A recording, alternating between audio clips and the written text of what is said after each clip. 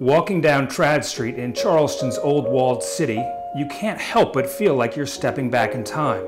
The road is narrow, the houses close together, and everywhere you look are examples of beautiful architecture. Hi, I'm BJ D'Elia with Daniel Ravenel Sotheby's International Realty. Welcome to number 12 Traddâ. This nearly 3,800 square foot home hasn't been for sale in more than a century.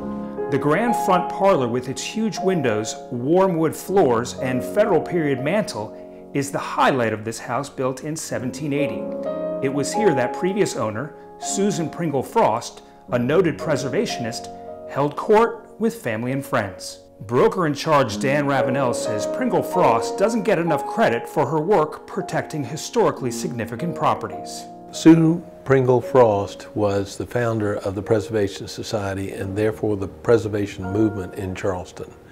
1920, she fought the destruction of the Gabriel Manigault House, one of Charleston's finest mansions, for the purpose of a gas station, and got all her relatives and friends involved, and they pulled it off. They put themselves in front of the bulldozers and began the preservation movement in Charleston.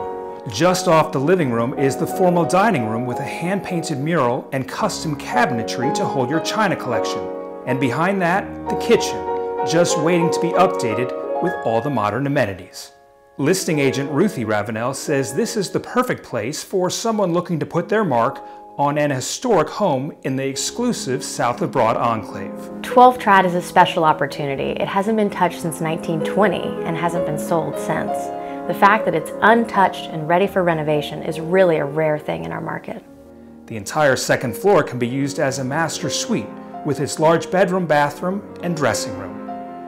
And the top level with another bed and bath would make an ideal guest suite. Off the back, there is a carriage house equipped with a generous-sized bed, bath, and sitting room. It overlooks the brick courtyard, just the spot for a refreshing glass of sweet tea or snifter of your favorite bourbon. Many homes in this section of the old walled city require flood insurance, but not 12 Traddâ. It sits on a high lot that's just steps away from the city's best shopping and dining. This is where you want to be.